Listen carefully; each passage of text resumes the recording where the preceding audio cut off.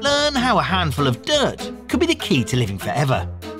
Scientists got one mouse to live for the human equivalent of 140 years. Oops, I changed the world. When you dream of a remote island in the Pacific, you think of palm trees, gentle breezes, and crystal clear waters. Not giant heads. This is Rapa Nui, otherwise known as Easter Island, and these are the moai. The moai are on a whole different level. You're talking about these carved statues that weigh 14 tons. They're all facing inwards. And we think they represent an ancestor. Some of them are even wearing hats. Hats do make things a little bit more distinguished. Unless it's that hat. Oh, that's better. It's incredible to think this island, thousands of miles from the rest of civilization, should hold such a precious gift. You're probably wondering, what gift? Well, we're here to talk about the accidental discovery of Rapamycin, the wonder drug that can help with organ transplants, cure cancer, and maybe even stop aging. The story starts in 1964. Doctors, scientists and technicians descend upon Easter Island. No, they're not on vacation. They're here for science. Their mission is to study the entire population, now totaling some 900 people, in great detail. So what they're really interested in is looking at an entire populated ecosystem, and having an island of that size offers you one of the few opportunities in which you can really do that. They plan to take blood samples, perform health and fitness tests, disease profiles, and also sample the island itself, plant, animal, and mineral. And there were some very interesting things about this island already. The population didn't get tetanus, for example. They walked around with bare feet. It's not the only thing that's bare around here. So they take soil samples like this. They thought maybe there's something special about the soil itself on Easter Island that's preventing this disease. Only a scientist could go to paradise and come back with soil. But it turns out there is something special in this soil, very special, which is a shame, as the samples just get filed away and forgotten about. Anyway, a few years later, those samples magically arrive at a Canadian pharmaceutical company called wildest. The scientists at wildest are looking for new medicinal products from bacteria. Chief among them is microbiologist Surendra Segal. Surin and his team take those samples, do some science on them, and then grow bacteria buried in the soil. So after years of research, in 1972, Sarin isolates this one bacterium, Streptomyces hygroscopicus, and he finds out that it's good at killing the fungus that causes thrush. No, not the bird! The fungal yeast infection experienced by men and women in their nether regions. No, not the Netherlands. The bits between... Oh, it doesn't matter. So you can imagine his relief that after years, he finally has this result. And so he then says, well, what is this actual bacterium making that's so important? The team isolates the active ingredient that kills the fungus and calls it Rapamycin, after Rapa Nui, the island where the samples came from. This gets him thinking. Maybe this Rapamycin could be useful in treating thrush. But first, they need to ensure it's safe. The next step is to see if it works inside living animals. They test Rapamycin in mice and discover that it's not toxic to mice. Hey! But then he hits a snag. The immune systems of the mice are being suppressed, and this is a problem. When you're treating somebody with a disease, you don't want to knock down their immune system. And this leads to some big snags as far as promoting this as a pharmaceutical. Oh dear. It looks like all that time digging around on Rapa Nui could have been better spent. But Surin doesn't give up that easily. He does further tests and discovers that Rapamycin doesn't just stop immune cells from growing, it can also stop all cells from growing. It looks like this failed as a cure for yeast infections, but could be useful after all. He thinks, wait a minute, this could be even more important. This could be a treatment for cancer. Now that's a very big deal. You're not wrong there. 1 in every 2 people will get some sort of cancer in their lifetime. 1 in 5 will die from it.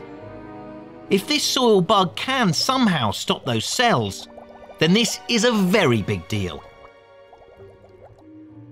Cancer cells divide very, very actively.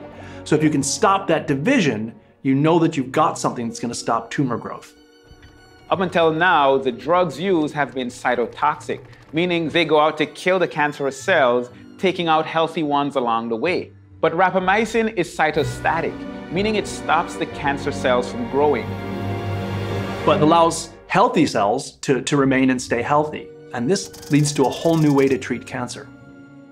The problem is there's a lot of difficulty in turning rapamycin into a drug that can be administered intravenously, which is really what you want in this type of drug. Now, this is usually the point in the story where we tell you how the scientists work diligently to overcome these obstacles and create a new wonder drug that saves lives and changes the world. But we're not going to tell you that. Not yet. In 1983, Surin's company don't care 1 iota for our story, and instead downsize and relocate from Montreal to Princeton, New Jersey. Over 90% of the staff are let go. Surin stays with the company, but his rapamycin is shelved. So it looks like rapamycin is going to be consigned to the dustbin, but Surin isn't willing to give up. He thinks he's found a miracle drug. Before his lab is shut down, he brews up a large batch of bacteria and sneaks them home. Sticks it in his freezer and labels it, "Don't eat," just in case anybody doesn't know. And there it sits. On the day of his move to Princeton, he packs the ice cream tub with dry ice and sets off on the 400-mile journey into the US. Now this is not exactly legitimate. He's smuggling biological samples across an international border. Greg, it's only bacteria, it's not botulism. I can't imagine what he said when they asked him, "Do you have anything to declare?" Well, he certainly didn't say, "Fancy some ice cream?" Anyway, it goes from sitting in his freezer in Montreal to sitting in his freezer in New Jersey. It's now the 1980s, and while the bacteria stays frozen, the medical world is on fire. Clever doctors and scientists have figured out how to transplant organs. It's quite the fashion. The most commonly transplanted organ is the kidney, and there are celebrity examples of this. Selena Gomez, Tracy Morgan, even Tina Turner. You see? Even Tina Turner's doing it. The problem is that when you transplant an organ, your body sees it as an alien invader and wants to reject it. So there's really only 2 solutions. One is to find an identical twin and take an organ from them, and the other is to develop a drug with immunosuppressive properties so your body doesn't attack the new organ. Ah, remember those mice? Yes, we know of a drug that suppresses the immune system, don't we? Rapamycin. And it just so happens that Surin has some 5-year-old bacteria hanging around in his freezer. Are they still alive? Will they grow? Luckily, they do, and rapamycin research is heated up again. Now this is where we tell you how the scientists work diligently to overcome obstacles and create a new wonder drug that saves lives and changes the world. The scientists figure out how to deliver the drug orally. It's a commercial success. Rapamycin, sold as Rapamycin, is given FDA approval in 1999.